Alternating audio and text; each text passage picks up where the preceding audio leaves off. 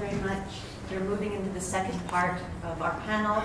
I would like to call on clinical therapist for political prisoners and founder of House of Iran, Azadeh FSAHI, to give her assessment. Thank you.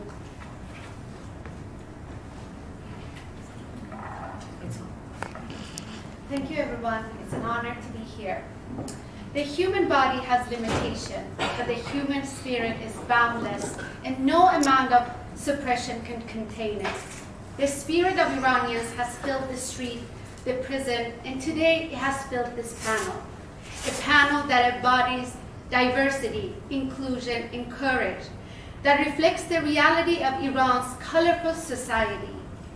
Individuals with diverse perspectives unite for this cause and in our belief in human rights and freedom of expression. This is how we envision the future of Iran, not through oppression, but by actively promoting liberty, right here, right now. Ladies and gentlemen, my name is Azadeh FSAHI, and as a clinical therapist, I've been treating many of the victims of crime against humanity issued in the FSAHI report earlier today. The glimpse of hope that the finding of the report has provided the survivors is an element of the healing that has been missing in their therapeutic journey. One of the most challenging experiences of my professional career was when an Iranian refugee residing in Turkey publicly tweeted his suicide note.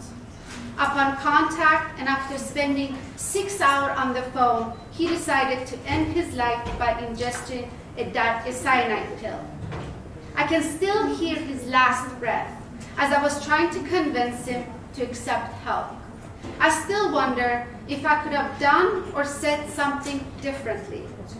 I cannot bring him back to life, but I wish he was still alive to see that there is justice and the world is listening.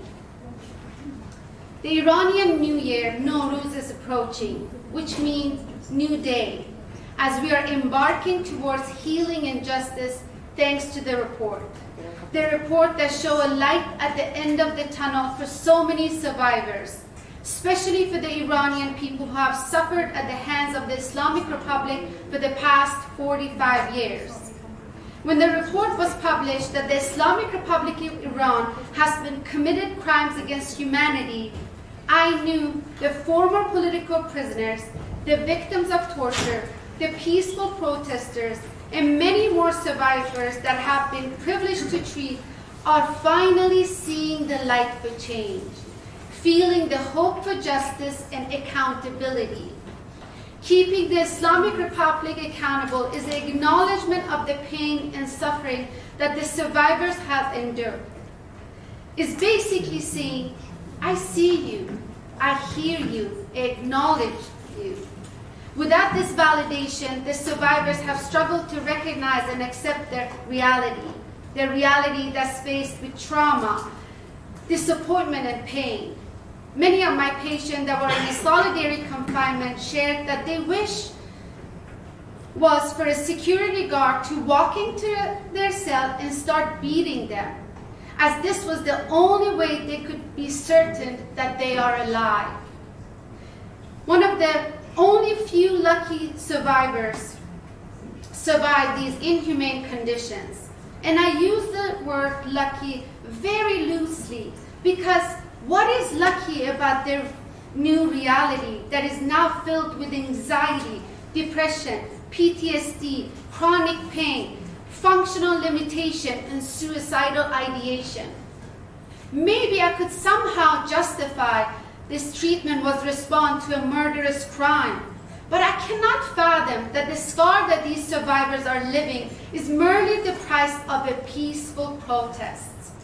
Let's fuel the hope that started with the publication of this report and continue to advocate on the oppressed people in Iran. In the word of Thomas Jefferson, when injustice becomes law, resistance becomes duty. Thank you for the fact-finding mission for playing a role in the healing of the Iranian survivors. Now it's up to us to convert the FSAHI into actions. Thank you.